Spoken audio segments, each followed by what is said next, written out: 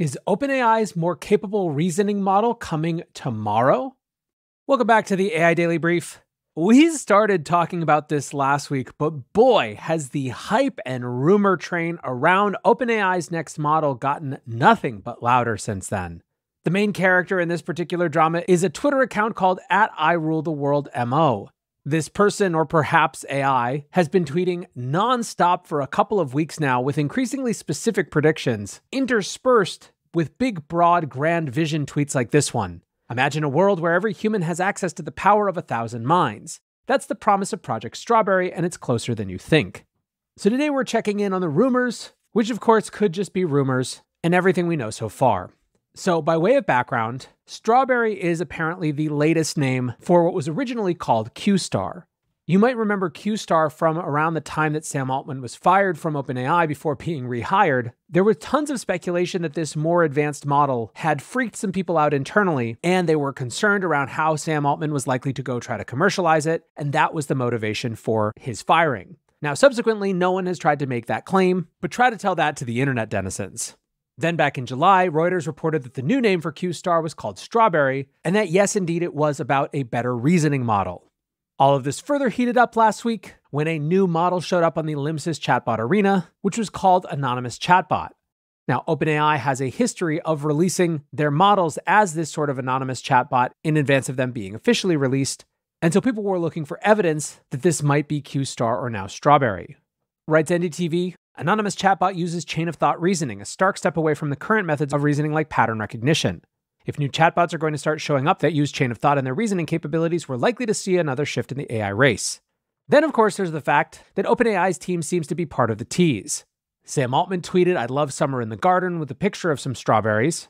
And when that same anonymous user, I Rule the World, wrote, "Welcome to level 2, how do you feel?" referring to level 2 on OpenAI's new chart of the path to AGI, which is reasoning level, Altman replied to that account, "Amazing TBH."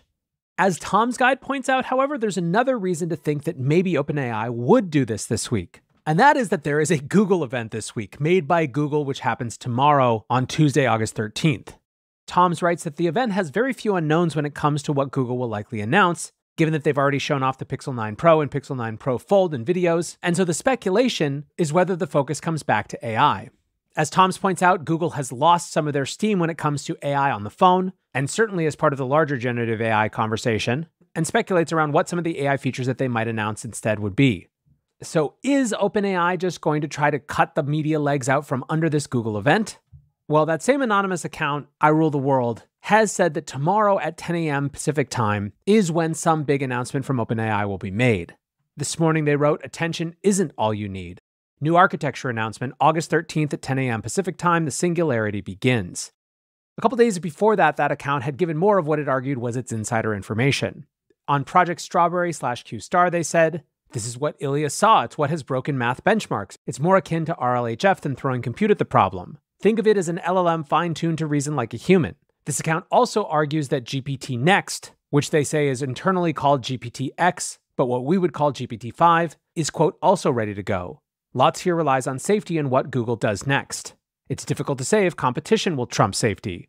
Though red teaming is finished and post-training is done, this model is such an enormous leap in capabilities, it's becoming impossible to make the model safe. If you had this particular model unlocked, you could easily disrupt the world on an unprecedented scale. When you mix in voice, video, Sora, agents, and the eye-watering capabilities, things heat up.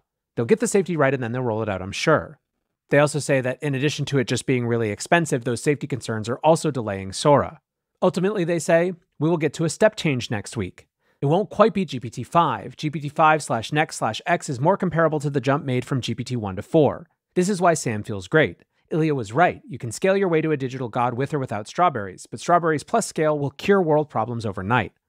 Now, there is more than a little skepticism out there. Google's Francois Chollet writes, "There have been AGI achieved internally rumors spread by OpenAI every few weeks or months since late 2022, and you guys are still eating it up for the nth time. If you were actually close to AGI, you wouldn't spend your time shitposting on Twitter." Logan Kilpatrick, formerly of OpenAI, now at Google, writes, "Anyone who thinks I Rule the World MO is AGI or some advanced model has no idea how OpenAI operates as a company." News outlets are now trying to dig into who this anonymous account is. James Poulos at Blaze writes, "Tech's most mysterious and controversial new account followed me on X. Is it the Antichrist?" Is it a bot? Is it a person? The internet can't say for sure, and techies are going nuts arguing over it all. Meet I Rule the World MO, an out-of-nowhere account that almost immediately drew replies from the likes of Sam Altman due to its seemingly acute insider knowledge of impending breakthroughs in so-called artificial general intelligence. The Neuron pointed out that it was far from conclusive that the anonymous chatbot on LIMS's chatbot arena was actually Strawberry or even particularly good. As they write, reviews are mixed. Some see it as a potential Strawberry drop with improved logic. Others think it's a minor upgrade to ChatGPT 4.0 with little evidence of reasoning. Sometimes it performs better than other models, sometimes testers prefer others. Some commenters even think ChatGPT may have already received a secret upgrade. And indeed, you see that if you float around on Twitter/X as well. Hyperwrite CEO Matt Schumer writes, something might be going on with GPT 4.0. For the first time in a long time, it provided better vibes on an output than 3.5 Sonnet.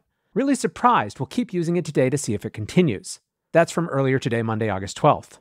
Maybe even more interesting were these tweets from Perplexity CEO Aravind Srinivas that seem to imply that they're running Strawberry/Q star. Again, from Monday when someone tweeted, Perplexity Pro is already running the Strawberry. Aravind quote tweeted it with the eyes emoji and 3 strawberries. On August 11th, he posted a screenshot of a Perplexity query around the question, how many R's in there are many strawberries in a sentence that's about strawberries? He added the caption, guess what model this is? Again, strawberry emoji. He also had the classic psycho entrepreneur phone battery life of 6%. As the AI Safety Memes account pointed out, Aravind is also tweeting out various examples purporting to show strawberry in action. One of them from a day ago, the berries are scheming, is the caption. Even for OpenAI, which does a lot of hinting and likes to release things a little bit in advance of saying that they're releasing them, this is a lot of hinting.